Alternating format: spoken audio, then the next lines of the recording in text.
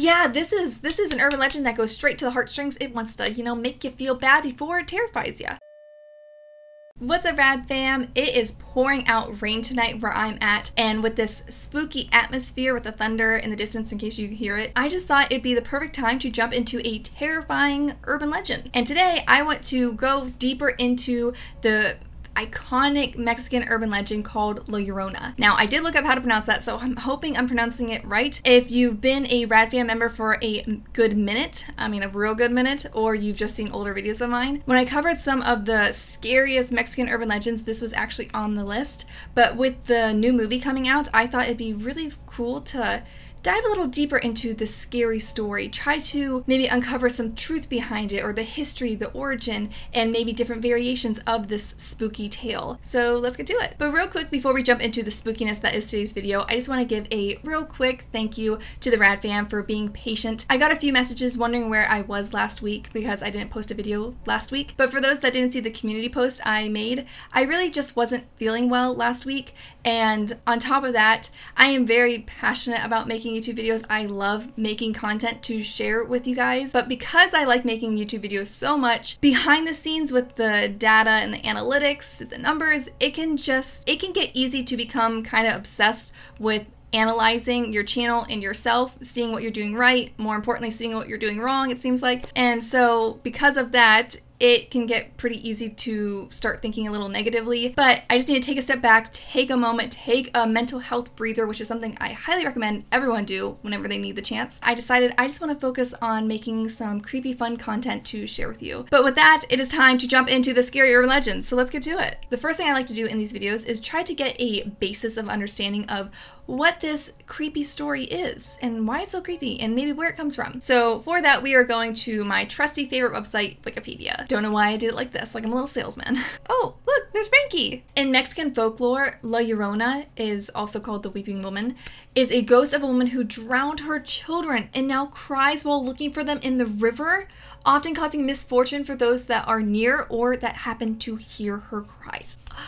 Yeah, this is an urban legend that goes straight to the heartstrings. It wants to, make you feel bad before it terrifies you. The urban legends that have some complexity to the main person in them, make me kind of confused, because when it comes to ghost stories and scary stories, it's just very easy to write that off as like, oh, it's an evil ghost or demon and it's just out to scare you or eat your soul. I don't know why I said like so cavalier. That is terrifying, and that's a lot to take in from a story, but it's easy to just write them off, right? Like, oh, they're evil, they're scary, that's what they are. But then comes along an urban legend like this where they're a little more human, there's more to their actions than just nightmare fuel. So here's this poor woman who, for whatever reason, took her own children's lives, which is horribly tragic, and that's a lot to take in just right there. But now she has to live with the guilt for the rest of eternity, roaming bodies of water, looking for her children, thinking about what she did. Oh God, that's a lot. Now, as for the history of this urban legend, like, is there any truth behind it? It really doesn't seem like there's any concrete evidence that there's any one situation that inspired this urban legend. Now,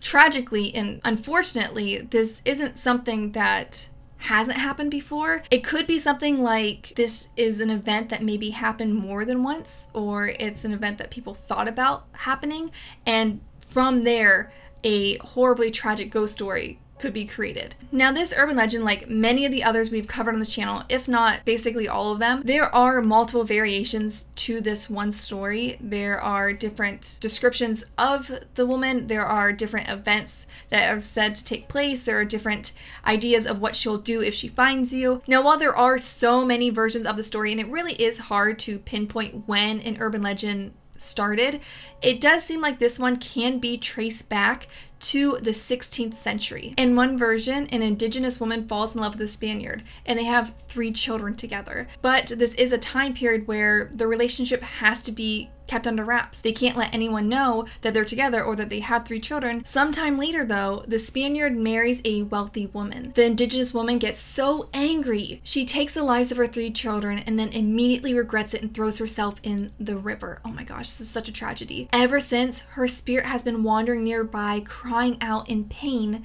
"My children." Well, that's certainly a lot to take in. That is a very sad story. That is tragic. Now, while this version can be told to anybody, children or adults, it does seem like it has has a little bit more of a mature tone to it. It could be seen as like a warning to parents if they put their needs or their emotions before their children, that, you know, something bad would happen. Now, of course, when urban legends are told to teach a lesson, they're going to be more exaggerated because at the end of the day, they are supposed to scare you into teaching a lesson. The ones that want to teach you a lesson. Sometimes they are just scary just to cause nightmares. Like I said, though it can be different depending on where you hear it from, it's typically said that this woman's ghostly figure will appear in either an all white or an all black gown and will have a veil covering her face of the same color, and that she has very long dark hair. Now, if you are so incredibly unfortunate enough to be roaming near a river or pond or lake, just any body of water at night, and happen to hear the cries of a woman in desperate state of her life wanting her children, oh, it is said that you better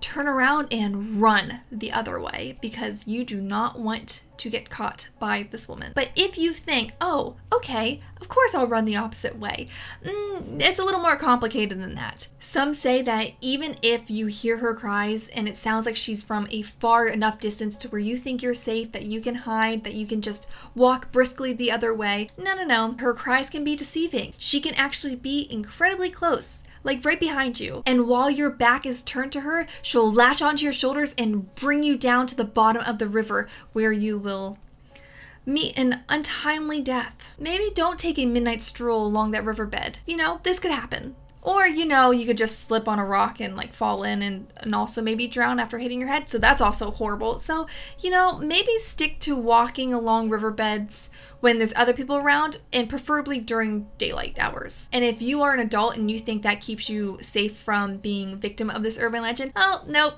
Well, yes, a lot of these urban legends talk about Llorona kidnapping children because she's so desperate to have her own children back that she doesn't really pay attention that they're not her kids, or she so desperately just wants to have children again so that she will latch onto those children thinking that they're hers or wanting them desperately to be hers. These stories do tend to talk about La Llorona kidnapping children. That doesn't mean adults get a free pass. Nope, apparently she can do the same to you.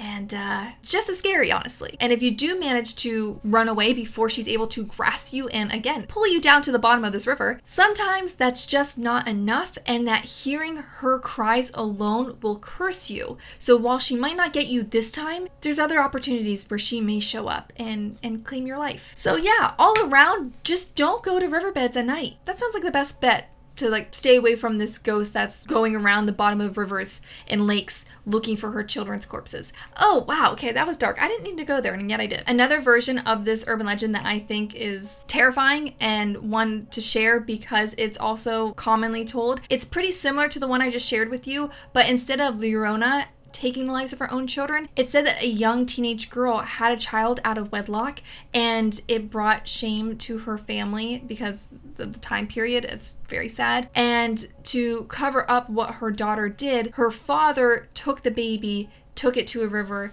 and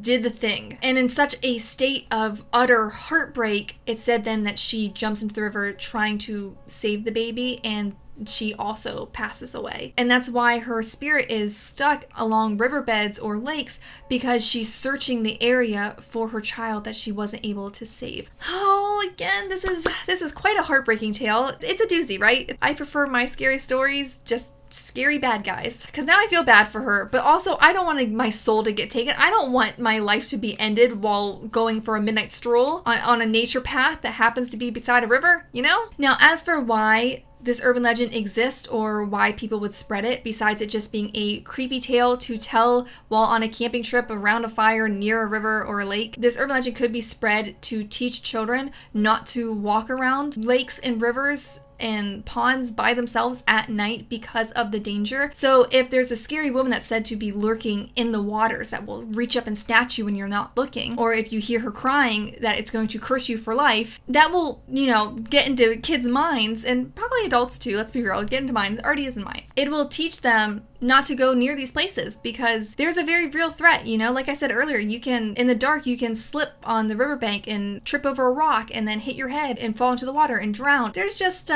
many reasons to teach people to be afraid of bodies of water at night, especially by themselves. So you can see how that could influence the story and have people spread such a terrifying tale. But I think that does it for today's deep dive into the scary urban legend that is La Llorona. Thank you so much for watching today's video. I hope you liked it, and if you did, please give it a big thumbs up so I know you enjoyed it and want to see more urban legend deep dive explanations in the future. I really love covering urban legends. They're my favorite on this channel. And down below, let me know, have you heard the story of La Llorona? And if so, does the version that you heard differ from the one I shared in this video? I would love to hear about it and talk about it down in the comments below. And until next time, keep with the radness, and I'll see you real soon. Bye. No midnight swims for me, you know, I'm good.